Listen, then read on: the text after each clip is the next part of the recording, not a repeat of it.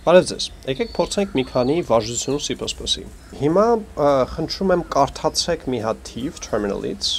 որը օգտագործողը ձեր ծրագրի թող գրի, հետո վեցրեք և տպեք 25, եթե այդ թիվը 10-ից ավել է, հակառակ դեպքում տպեք 0։ Խնդրեմ, փորձեք ինքնուրույն։ Okay, հիմա ես փորձեմ, ուրեմն մեզ պետք է նախ եւ առաջ կարդալ, նենց որ մեզ պետք է փոփոխական, որի մեջ մենք կկարդանք այդ արժեքը, նենց որ int x ասենք թե, հետո կարդալու համար մեզ պետք է cin, որը std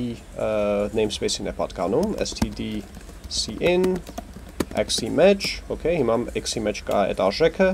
հետո մեզ պետք է տպել 25, եթե x-ը ավելի մեծ է, քան 10, նենց որ եկեք այդ նախադասությունը, եթե x-ը ավելի մեծ է, քան 10։ Այդ նախադասությունը թարգմանենք C++-ի։ Եթե, այսինքն if, եթե ինչ, եթե x ավելի մեծ է, քան 10, ապա այդ ժամանակ կոդի բլոկեր ենք ստեղծում, որը կաշխատի այն դեպքում, երբ որ սա ճիշտ է, այդ դեպքում մենք պետք է տպենք 25, չէ՞, հենց որ std cout 25 եւ ինչու՞ չէ, եկեք նոր տողի անցնենք, հենց որ std and L և հակառակ դեպքում, այսինքն else, մենք կտպենք 0։ Տպեցինք 0։ Դքան բան, եկեք սա փորձենք, ուրեմն compile ենք անում, աշխատացնում ենք և փոխանցում ենք, ասենք թե 40։ Տպեց 25, ճիշտ է, որտև 40-ը ավելի մեծ է, քան 10, չէ։ Իսկ հիմա եկեք աշխատացնենք 10-ով։ Տպեց 0, ճիշտ է, որտև 10-ը 10-ից մեծ չէ։ Էդ էլ է ճիշտ։ Okay, շատ լավ, այդքան բան։ Եկեք ստեղծենք մի հատ շատ պարզ կալկուլյատոր։ Այդ կալկուլյատորը եկեք գրենք երկու էտապներով։ Առաջին էտապը հետևյալն է։ Ստեղծեք 3 ամբողջական թիվ ունեցող փոփոխականներ և terminal-ից կարդացեք 3 արժեքներ իրենց մեջ։ Դա առաջին էտապն է, խնդրում եմ փորձեք։ Okay, ոնց ենք դա անում, դե ստեղծում ենք 3 փոփոխական, նենց որ x, y և z, և կարդում ենք արժեքներ իրենց մեջ, terminal-ից, նենց որ std cin x, նաև կարող ենք սենց անենք, մի րոպե, սա անենք y-ի համար, և նույնը անենք z-ի համար, չէ, սենց կարող ենք անենք։ Այս կարելի անել ավելի հեշտ, դրա տեղը, կարող ենք ուղղակի ստեղ անենք x, հետո կարդանք y, հետո կարդանք z, շատ պարզ։ Այս առաջին մասն է, okay? Այսինքն 3 տարբեր արժեքներ մենք ընդունենք, առաջին արժեքը կմտնի x-ի մեջ, երկրորդը y-ի մեջ, երրորդը z-ի մեջ, չէ։ Okay, երկրորդ էտապը մեր կալկուլյատորի, եթե z արժեքը 1 է, տպեք x-ի և y-ի գումարումը։ Եթե z արժեքը 2 է, տպեք x-ի և y-ի հանումը։ Եթե z-ին 3 է, տպեք x-ի և y-ի բաժապատկումը, եթե z-ին 4 է, իրենց բաժանումը, եթե z-ին 5 է, իրենց մաջուլոն։ Եվ մնացած բոլոր դեպքերում տպեք -1։ Խնդրեմ, փորձեք ինքնուրույն։ Okay, հիմա ես փորձեմ, նենց որ կասեմ, եթե ուրեմն z արժեքը 1 է, այդ դեպքում պետք է տպենք գումարումը, չէ, նենց որ std cout x plus y std and L, չէ։ Հետո հակառակ դեպքում, եթե z-ին 2 է, այդ դեպքում անում ենք մինուս, չէ։ Հակառակ դեպքում, եթե z-ին 3 է, այդ անգամ անում ենք բաժապատկում, հակառակ դեպքում, եթե z-ին 4 է, կատարում ենք բաժանում, հակառակ դեպքում, եթե z-ին 5 է, պետք է մաջուլո անել, չէ, մաջուլո, և մնացած բոլոր դեպքերում տպում ենք -1, չէ, հենց որ տպում ենք -1 ուրա, -1։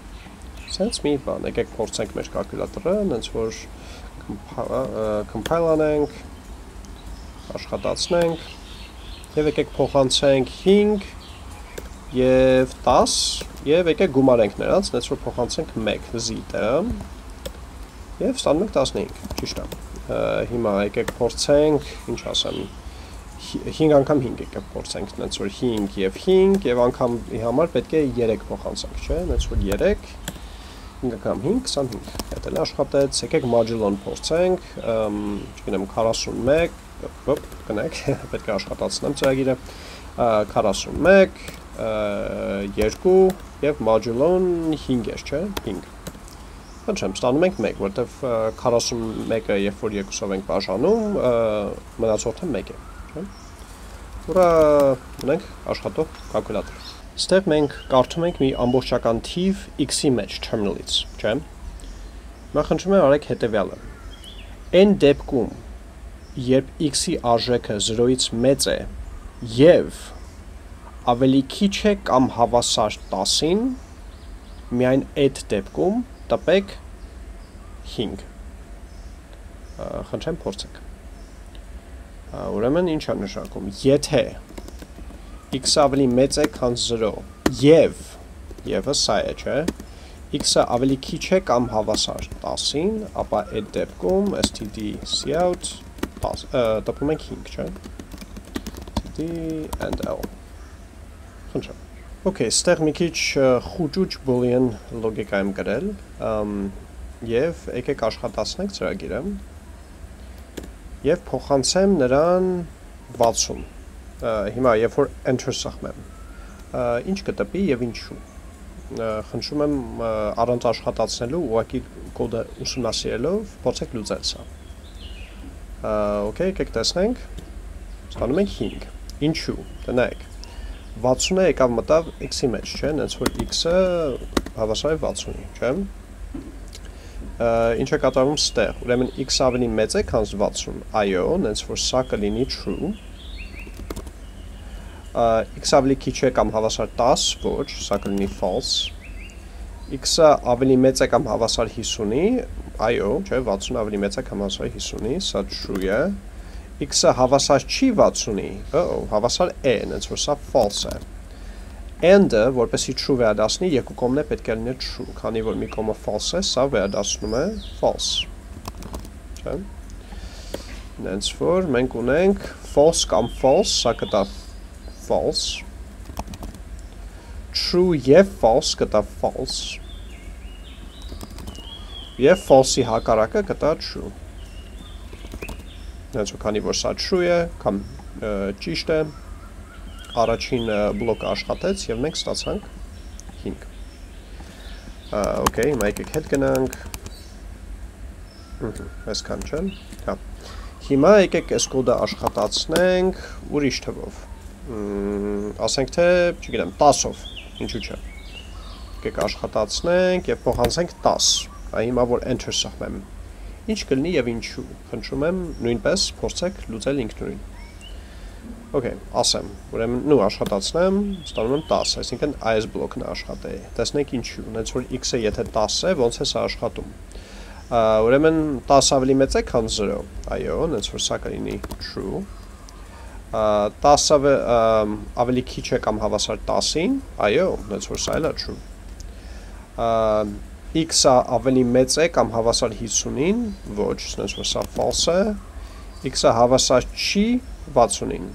սա true է, չէ, 10-ը հավասար չի 60-ին, նենց որ սա true է, բայց քանի որ եւ է եւ մի կողմը false է, այս ամեն ինչը կվերադասնի false։ True կամ false կվերադասնի true։ True եւ true կվերադասնի true։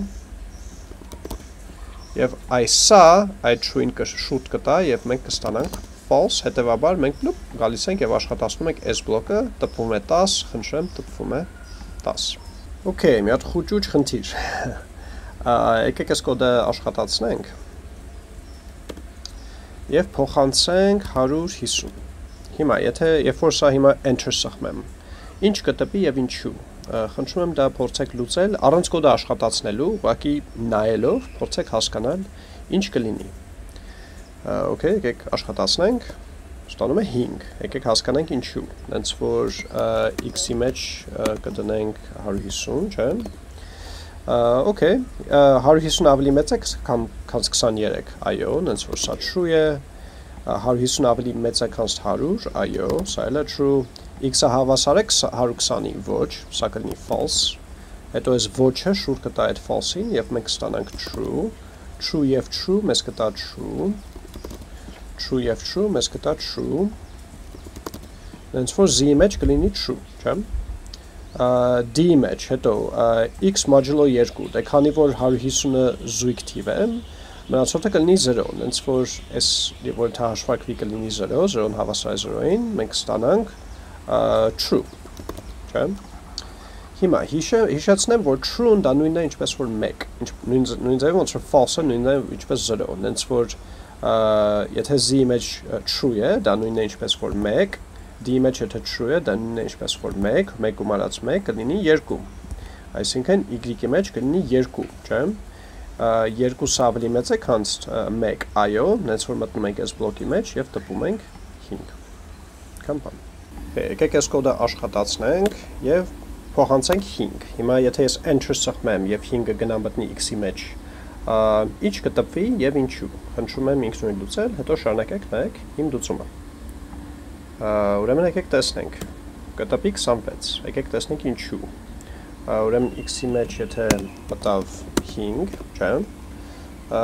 x-ը հավասար չէ 20-ին, ճիշտ է, նենց որ սա true է, x ավելի մեծ է կամ հավասար 10, ոչ, սա false է, false, x-ը ավելի քիչ է կամ հավասար 4-ին, ոչ, սա էլ է false, false կամ false եղավ false, true և false եղավ false, չէ, հետո սա ուրեմն false է, չէ, f-ը false է, այսքանը շուտ կտա այդ false-ին կդարձնի true, ոչ true-ն կլինի false, ոչ false-ը կլինի true։ Ստեղ ունենք 24, այստեղ քանի որ նայեք, մենք այս a-ն, որը 24 է, վերագրում ենք c-ի մեջ։ Հիշեք, որ c-ն boolean է, ինքը ընդունում է միայն 0 կամ 1, այսինքն ճիշտ կամ սխալ, չէ։ Նենց որ քանի որ տեսնում է, որ a-ն 0 չէ, ինքը ենթադրում է, որ true է, նենց որ ինքը սա կընդունի որպես true։ Հիմա հիշացնեմ նաև, որ true-ն դա 1-ն է, false-ը 0-ն է, նենց որ ստացվում է, որ f-ը կլինի 0, d-ն կլինի 1, դե int-ը մնում է 24, քանի որ a-ը մնում է 24, որտև int է, և c-ի մեջ մտնում է 1, որովհետև 0 չի, այսինքն true է, չէ, ստանում ենք 1։ Նենց որ ստացվում է, որ f-ը, որը 0 է, գումարվում է d-ին, որը 1 է, գումարվում է a-ին, որը 24 է, գումարվում է c-ին, որը 1 է, 1 գումարած 24 գումարած 1 և 26 և խնդրեմ մենք ստանում ենք 26։